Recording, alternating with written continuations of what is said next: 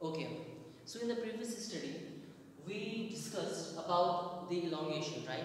And we discussed how the mechanism of elongation takes place. But ultimately what happens is that the ribosome encounters somewhere in the mRNA the stop codon, right? And that stop codon is actually the one which signals ribosome to stop elongating or producing the long chain of peptides. And therefore, termination basically means halting of the growing peptide. But in a very simple way, what is termination? Termination basically means removal of the peptide, along with that removal or the disassembly of all the components that were used during transmission. Okay, and what else we need to understand in termination is that, like elongation, okay, like in elongation, the termination in prokaryotes and eukaryotes is also pretty much same, except for that, certain points you have to remember is that the stop codons. In case of prokaryotes, the stop codons like UA, UAG are recognized by a termination release factor RF1, and stop codons like UAA, UGA is recognized by RF2. Okay, and you can also see the difference that RF1 is GTPase protein, while RF2 is GDPase protein. Okay, and both of these mimics tRNA. So what this means? This means that when the ribosome encounters a stop codon, let's say if this is our mRNA in case of prokaryotes, okay, from here to here, and we know this is mRNA because signal sequence is right over there. Okay, so if let's say this ribosome encounters a stop codon, then we know that even in my previous study I have said, in my video I have said that there is no such tRNA which can interact with the stop codon. Okay, and there is no such amino acid which can be transported by such tRNA in the stop codon. So what happens now? We know ribosome cannot move forward, but what happens? Obviously the stop codon site, that is A site for now, will be empty. But now what happens is that once A site is empty, tRNA mimicking or tRNA like structures, that is termination factors like RF1 or RF2, can enter into the stop codon depending upon what is the stop codon. For example, like I said, if it is UA, UAG, it would be RF1 would enter. If it is UA, UGA, then it would be RF2 would enter into the A site in order to terminate.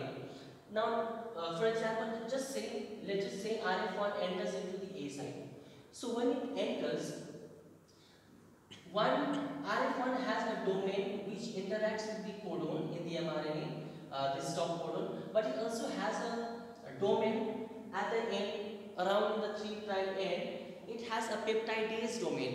Okay, a scissor-like structure you see is a peptidase domain of this tRNA, this RF1, which can hydrolyze the ester bond. Okay, in the P side you can see there is this tRNA which is carrying a long chain of peptide which was synthesized through whole this process, right? And now this peptidase domain of RF1 cleaves the ester bond. Okay, hydrolyzes the ester bond with the help of water molecule. Okay, as it hydrolyzes it, the polypeptide is removed. See, the polypeptide, which is a long chain, is removed. Okay, but what we have to also understand is that this peptide, as it hydrolyzes the ester bond, the peptide transferase helps to transfer this long peptide into the water molecule. To the water molecule. Therefore, in this way, your polypeptide is removed, and after this is done, now RF2, which is a GDP carrying protein or GT, it is also a GTPase, but it carries GDP. So when it comes here, now what happens is that when RF1 tries to remove out of the stop codon, and when there is a breakage of interaction, the energy released will be absorbed by the GDP and will be converted into GTP. Okay, while GTP of RF1 was used for peptidase, for the hydrolysis of the sister bond. Okay. Now, once RF1 and RF2 are removed, what will happen is that the site is empty. Okay. Now, we need to understand what is left. 50S, 30S and few tRNA are remaining, right? So, this needs to be removed. What removes that? This site was empty. So, it is RRF, which is ribosomal or ribosome recycling factors, which enters into the stop codon. Okay, it is this stop codon which sends signals to few factors which can dissociate whole of them, and these are initiation factor 3 and initiation factor 1. Okay, so initiation factor 3 we know is an anti-association factor, and as this anti-association factor has affinity with with this site, with A site of the small ribosomal subunit, we know it attaches here and it tries to dissociate the large subunit.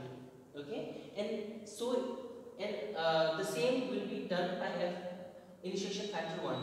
So these come into the mRNA only after ribosome recycle factor sends its signal. Along with that, you know, the activity of ribosome, this RRF, is actually stimulated by RF2, that is ribosome release factor 3.